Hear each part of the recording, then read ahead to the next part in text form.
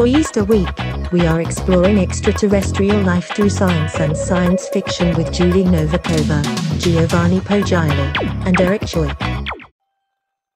Welcome back to the Cosmic Companion. I'm James Maynard.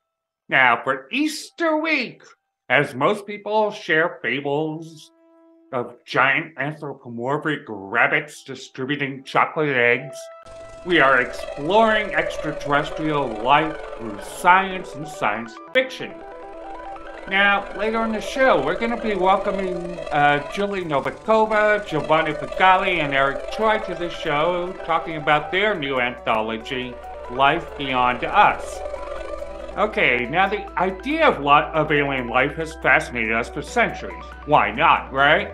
Now, while sci-fi has often portrayed extraterrestrial beings as having advanced intelligence, strange abilities, and/or a thirst for human flesh appetite, the scientific reality is likely somewhat different. Let's buckle up and take a journey through the fictional and scientific world of extraterrestrial life, shall we? In science fiction, aliens come in all shapes and sizes, from little green men to Mars to the Greys, Alpha Draconians, and everything in between. These fantastic stories often involve intrepid explorers traveling through space, boldly going where no one has gone before, battling aliens and uncovering hidden mysteries along the way. The search for extraterrestrial life in our own time and reality, if that's what you want to call this. Sure, reality, whatever. Typically involves telescopes on Earth as well as in space. James Webb Telescope, I'm looking in your direction.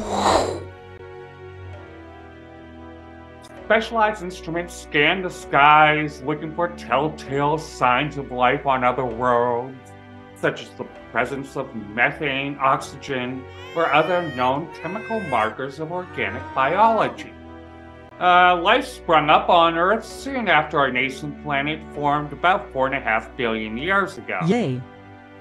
However, the first multicellular life did not make an appearance until just about 600 million years ago. And paninis, cappuccinos, and radio telescopes came far later.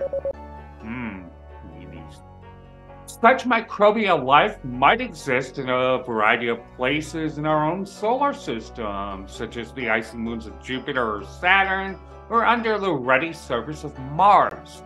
Now, if life on other worlds follows a similar path to our own, with microbes being the sole form of life on planets for billions of years, that could mean that exoplanets might be thriving with tiny microbial life for eons without having life forms we might recognize as intelligent.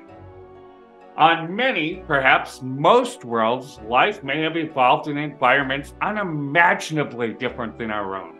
Beings living on distant exoplanets and moons may be unrecognizable to humans, limited by our collective knowledge amassed over just a few short millennia, living on a tiny world orbiting a modest star. Next up, we're going to have our first ever triple interview with 3 of the creators of the new science/sci-fi anthology, Life Beyond Us. Looking deep into the universe, we see backwards in time. And the oldest light in the universe holds secrets to how everything around us will, one day, end. Meanwhile, stars, planets, and galaxies dance in an intricate ballet, occasionally giving birth to life. We are a fledgling species, just beginning to visit other worlds. We are a way for the universe to understand itself. The Cosmic Companion strives to bring the universe down to Earth, and we depend on your help to make it happen. For information on subscriptions and ways to donate to this program, please visit thecosmiccompanion.net. Thank you.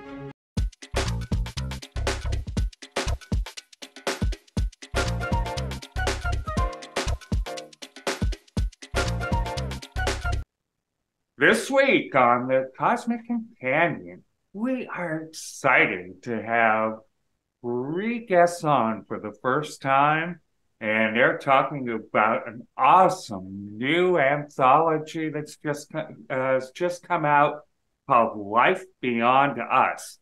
This book combines science fiction with science fact, and there it is, to help break down barriers to great science education. We are joined by Julie Nováková. She is a science fiction writer and an evolutionary biologist. Giovanni Poggiali, planetary scientist and astrobiologist who's worked on OSIRIS-REx and the Perseverance missions. And Eric Choi, an aerospace engineer who has the distinct honor of having the first story in this book. So welcome to the show, all of you. Thank you, James. Thank you for having us, James. Yeah. Thank you. Yeah. So first I want to start with you, Julie. Can you tell us a little bit about this book and how you developed the idea of having an anthology combining science and science fiction? Of course, I mean, ever since I was a little child, I loved both science and reading science fiction. And eventually I embarked on both careers, venturing into evolutionary biology and doing science outreach in astrobiology and planetary science, and at the same time writing, translating, and editing science fiction. And when I started co-leading the outreach group of the European Astrobiology Institute, I basically tried to realize my dream for some years to create an anthology that would merge these worlds of science fiction, which is full of ideas and imagination and can inspire future scientists and engineers, and of science, which is more rigorous, which relies on the scientific method, but requires an equal amount of imagination and hard work and dedication. And it can also, when it gets to the general public, inspire them to take more interest. So basically, science fiction can be thought of as the way to reach a wider audience, to really get to the general public, and to make people more interested in the amazing world of science. And astrobiology, of course, is a quite popular field in this respect because it asks the timeless question of whether we are alone, but it's just one small part of the field. So eventually, together with my co-editors at Laxa Media, Lucas Kalo and Susan Forrest, we edited this amazing book, which has 27 science fiction stories by leading authors, among whom is Eric here, and 27 essays by experts on the topics that are present in the stories, which can be planetary protection, like in the case of Eric and Giovanni, but also the possibility of life on Titan, or the issue of robotic versus crewed exploration, exotic life in other solvents than water, and the possibility of encountering a non-human intelligence, and so on. So for me, it's a dream come true, and I definitely hope that it manages to not just entertain, but also inspire lots of people. And this is something that science fiction has been doing ever since the modern part of the genre was started, because writers like H.G. Wells, more than 100 years ago, wrote not just science fiction stories, but also popular science articles that tackled the open questions, such as what would we encounter on Mars if it has life? And that's also a topic that's relevant to Eric's story and Giovanni's essay. All right, well, that's wonderful. And that's what we're going to hit on next. Let's start with you, Eric. Your story, Hemlock on Mars, kicks this whole thing off. Can you give us a brief intro to the story, and what does it mean to you? Well, I perhaps can start with the beginning and how the story came about. So, as you said, my background is in aerospace engineering, and one of the missions that I was privileged to work on a number of years ago was a Mars lander called Phoenix, for which Canada provided the meteorology instrumentation package for the lander. And I had the privilege to work on the industrial side on the engineering, systems engineering aspects of that particular payload.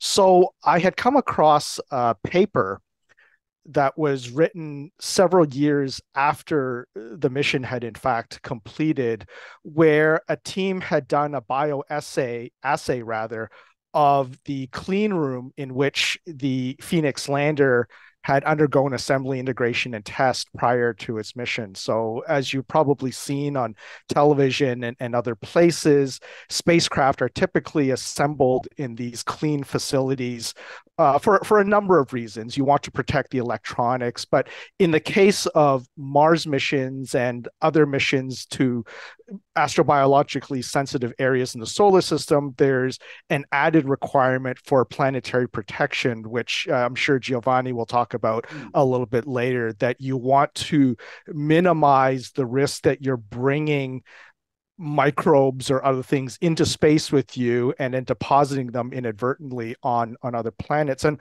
what was interesting about this paper was that this particular team had discovered effectively a new microorganism, not an alien organism, but a microbe, a terrestrial microbe that, because of the clean room conditions, was actually driving evolution of this microbe towards it being hardy to things like common disinfectants. And in fact, it was found to even be metabolizing some of the cleaning agents that they were actually using on this mission, which was ironic. And I thought it was absolutely fascinating. And when the opportunity to write a story for this anthology came about, thanks to Julie, this paper came to mind. Now, the timing was interesting as well, because this project began right around the start of the pandemic.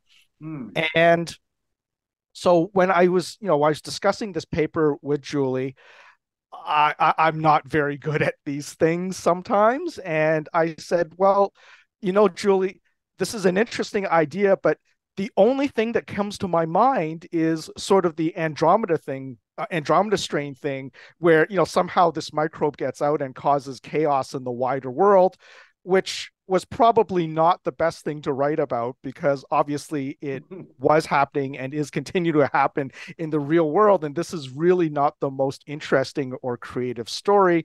And then Julie, bless her, being the amazing editor and creative person and biologist that she is, actually, and this is something that every writer dreams of, is basically she handed me the story idea on a silver platter and said, Eric, well, why don't you do a story where they actually discover that this hardy microorganism has actually hitched a ride, unbeknownst to them, on a spacecraft that is already on its way to Mars. And my goodness, what are we going to do about it now? So a long way of saying that is the background and the premise to my story, thanks to Julie. That's great. I'm just picturing this little tardigrade of a microbe just fending off all attacks, So Giovanni, finally, we talked about planetary science and defending, keeping Earth safe from alien life forms and keeping, biologically sensitive areas in space safe from our life forms. How much trouble are we in? Let's say it's not easy, for sure. Also because it's something very new, actually. Is let's say that planetary protection, the sensibility of people and like scientists about planetary protection is growing up with the space exploration. So actually is, as you say, is like to protect Earth from the possibility that something alive is on the planet that we are exploring. And this is like super essential when we are bringing back sample on Earth. So like all the sample return mission, either from NASA, like OSIRIS-REx, the planned Mars 2020, or the Japanese space mission, either from the moon, are missions that are possibly bringing back something on Earth. They are bringing mostly rocks, but we have to be sure that there is only rocks on that sample and not something that not have to be like the bad alien of the sci-fi movie that comes to conquer Earth, but just having the mixing of something that the evolutionary pathway was taking divide is a dangerous. And as I say in the very first line of my essay, it happens on Earth, actually. It happens on Earth when, during the exploration of other continents, we were start to mix like animals that were like growing up and evolving in some particular environment, and they were like moved artificially in other environment, and a lot of problems started in that case. So having that experience in our mind, we started to think about, okay, we have to be sure that we don't have and we don't produce a danger for Earth, of course. On the other side, there is also a very scientific point of view in planetary protection of the other worlds, because we have to be sure that we are not contaminating Earth with something that extraterrestrial, but we have to be maybe 100% more sure that we are not contaminating the other planets for two particular reasons. The first one is like microbes that arrive on Mars, for example, can find the condition to grow up and to evolve and to colonize that particular part of Mars. So we don't want to alterate what we are going to explore, because if we are going to explore to increase our knowledge of the planet, we really don't want to alterate the surface that we are exploring. On the other side, and this is particularly important for astrobiological mission, if we are going in another planet, on another surface, to find life, we have to be sure that the life that we found eventually is not the life of Earth. We want to be sure that is a real biomarker, is really some organic material that is originated on the planet, for example, on Mars. So if we are not cleaning very well our instrument, this can lead to misunderstanding and misinterpretation of the result that we are having. So for this reason, now it's well defined at an international level.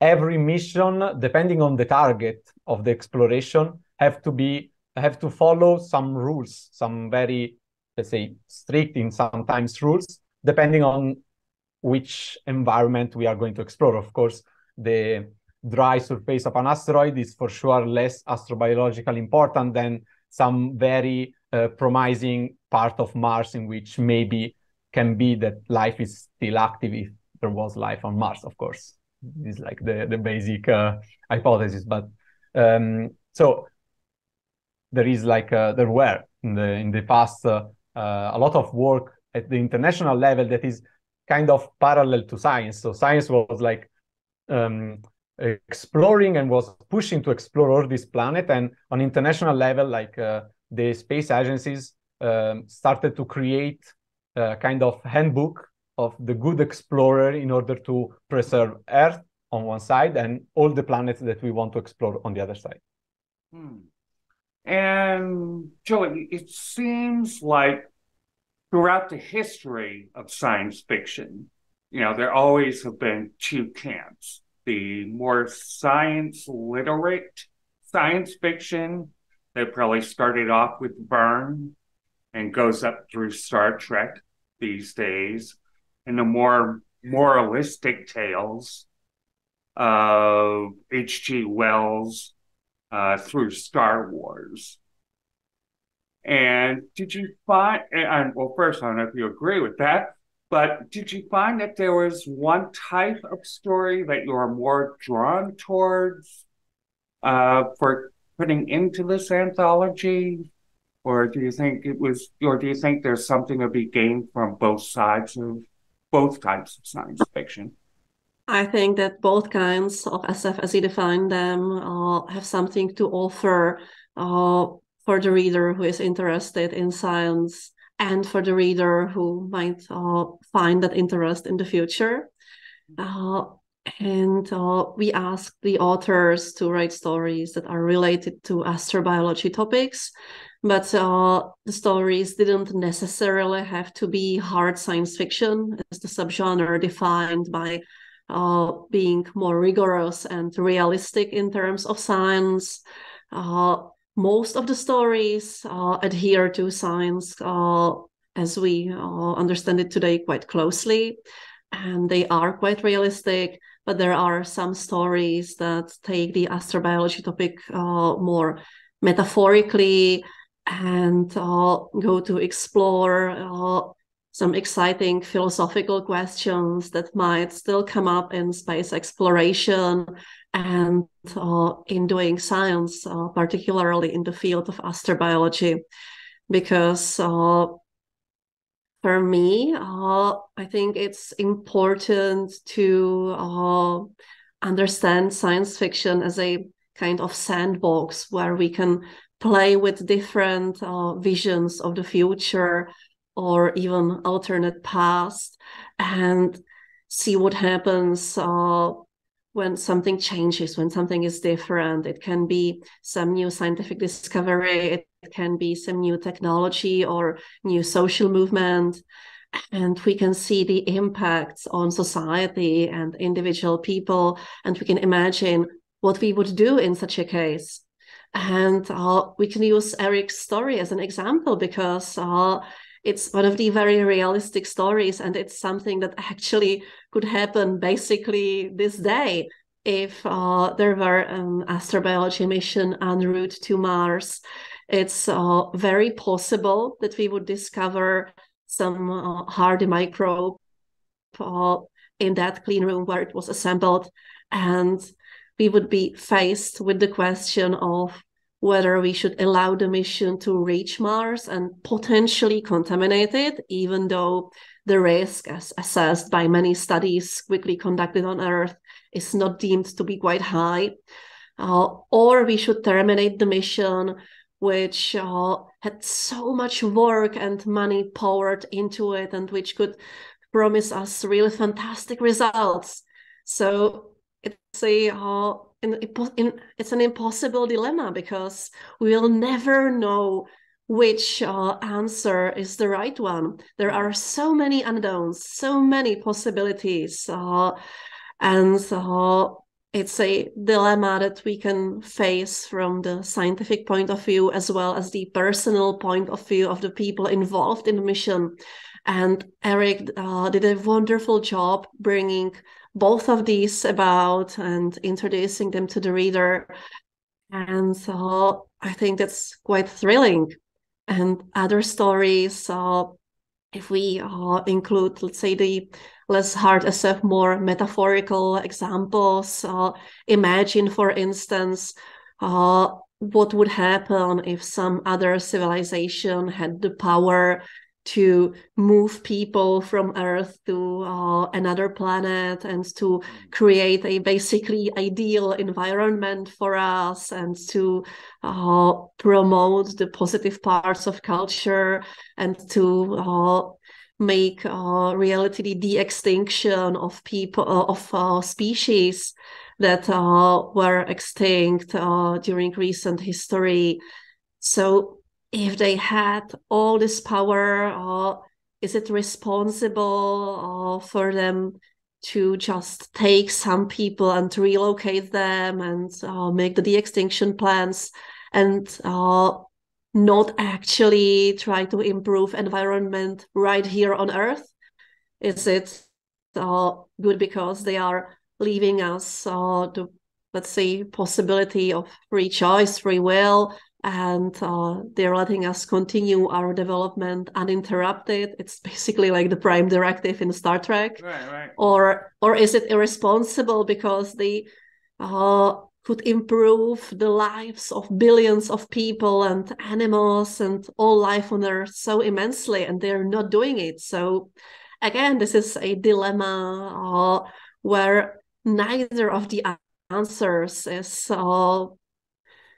can be deemed basically the right one. I mean, both points of view have something in them, and it's a dilemma that we can face in the future in a different way when we actually try to make some extinct animals extant again, which is something that has been talked about for quite some time.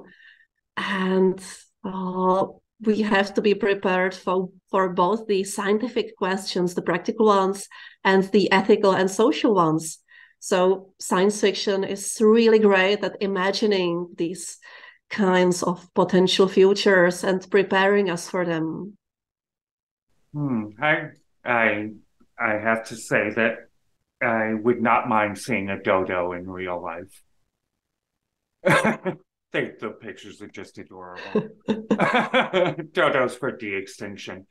And Eric, we're starting to go in, we've had people in space permanently for over 20 years now.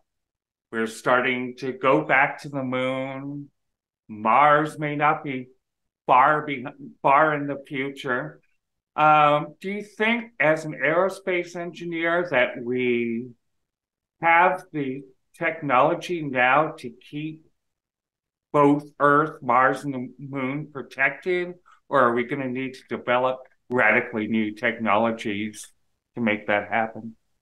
Well, that is a very, very interesting question. And it's because when you talk about engineering and the technologies that would be required for these types of journeys, there's so many things you need. So in the case of the things that I am most familiar with, which is sort of the nuts and bolts types of things of the actual spacecraft and the propulsion, then yes, of course, we have been sending things to places like the moon and the Mars for decades. Brought to you, as they say, by Newton's laws of motion and classical mechanics. These things are relatively straightforward. I would argue that the big challenges of permanent human presence in space are the things that I am frankly much less familiar with. And these are things like the biological aspects. How do you keep people healthy and alive? How do we have truly closed loop life support systems? And as you say, James, once we're there, how do we balance exploration with actually contaminating the very thing that we're trying to explore? And this is particularly challenging for a place like Mars because, frankly, we as human beings are just walking and talking bags of microbes. And it is really not practical to subject a human being to some of the planetary protection techniques like throwing them in dry heat microbial reduction at 150 degrees Celsius for 45 minutes, or throwing them into a bath of alcohol for sterilization. And so I think all of these questions, still need to be answered. And it's going to be answered by people with, I think, different expertise than I have.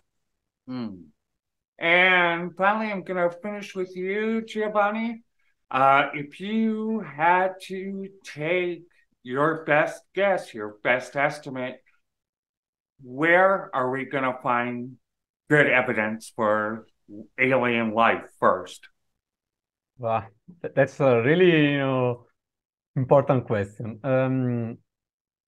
If I have to speak about my personal feeling, let's say, I think Mars for now is the best option that we have for some, let's say, evolutionary reason of the planet. The planet is really close to Earth. It's really similar in a lot of aspects to our planet. We know now that in the past of Mars, the surface was really similar to what we can observe nowadays on Earth. There are still some places on Earth that are really similar to Mars. So actually, the only we know that in the past Mars was hosting liquid water on the surface. We see the remnant of these presence of water. We see clays, that is a mineral that we know can form just in presence of liquid water. We see, for example, is the case of Perseverance, the ancient delta of a river that was like just flowing inside a crater. So, of course, Mars is not like the planet in which you can evolve. You can have an evolved life like on Earth, because the stability of the planet was probably really, really short in the history of the solar system. So in a short time, you cannot evolve the form of life. But for sure, our like best guess of finding at least the proof of a past life is Mars. Second place for the icy moons of the other part of the solar system. But in that case, we have the best ingredient. We have water, liquid water, a lot of liquid water, but there are still some parameters that are a little bit not in the good value to have easily some life form there. So my opinion, so probably all the scientists working on icy moon will not agree with me, but my opinion is that for now, Mars is in the solar system is our like best option to find at least the proof of past life, if not the presence of life that was surviving. Because just to conclude, this is something that we know, that complex life like man or animals are quite easy to like not survive to catastrophe and climate change. But we know that there are a lot of living beings on Earth, like extremophile or bacteria, that are really, really good in adapting new condition of life. So who knows, maybe in some small parts of Mars, there are still some Martian bacteria that survived from the period, let's say the good period of Mars up to now. So we need to explore more, actually. Yeah. More. And I definitely hope that the book is going to inspire future explorers, because there are so many things we don't know. We have no idea whether Mars nowadays has, for instance, active hydrothermal systems in the subsurface, which could be great places to host oases of life, or whether the potential lakes buried deep beneath the South Polar Cap are actually water, and how salty is it? Could it potentially host some extremophile life or not? And as to the icy moons, we know so little. I mean, about Enceladus, we know quite a lot from the geysers, but we still don't know the age of the small moon, and we have no idea how much power is there within the core that would power life, how many geochemical gradients. And there's so much to explore still within our own solar system, because we know so little about it. And if there's one thing I'd love people to realize more, is that basically around every corner, even here on Earth, there are still so many open questions, so many unknown things to probe, to discover, so much extremophile life, or life that couldn't be cultivated in petri dishes, that needs to be discovered and explored. And in the solar system, we've barely scratched the surface. And in some cases, there is no definable surface at all to scratch. So, yeah. And we really need to send more planetary science missions and astrobiology missions. So hopefully some of these 27 stories and essays are going to plant this idea in the mind of some future policymaker or just a fan of science, of space, that we need to go further when no one has gone and explored before. Excellent. Well, thank you all so much for being on the show. It was fabulous talking with each of you. Thank you, James, for having us. Yeah. Thank you, James. And thank you, James. That was Julie Nováková, Giovanni Poggiali, and Eric Choi, working together on their fabulous new book that just came out, Life Beyond Us. Check it out wherever you get your awesome science books.